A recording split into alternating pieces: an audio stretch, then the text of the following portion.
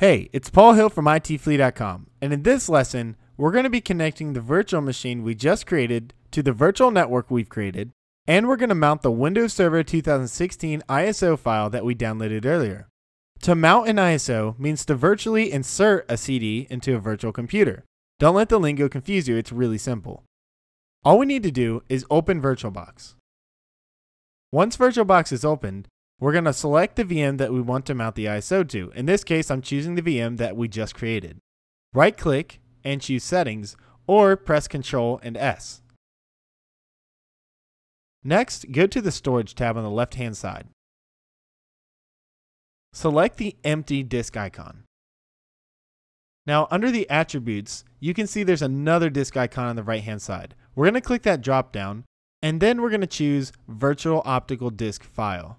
Okay, so here's the file that I downloaded, so I'm going to select it and choose Open. Now we need to go over to the Network tab and add the network. This is really simple.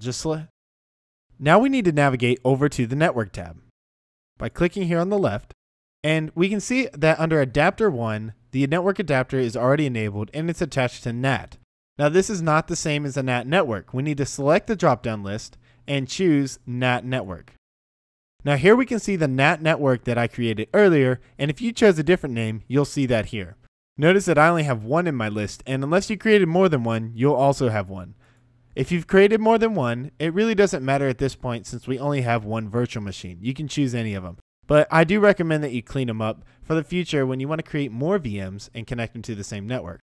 Now click OK. And now the virtual machine has been configured so that it's on our NAT network and it has the Windows Server 2016 ISO mounted. In the next lesson, we're going to be installing Windows Server, and then we'll move on from there and configure it and learn how to work with it.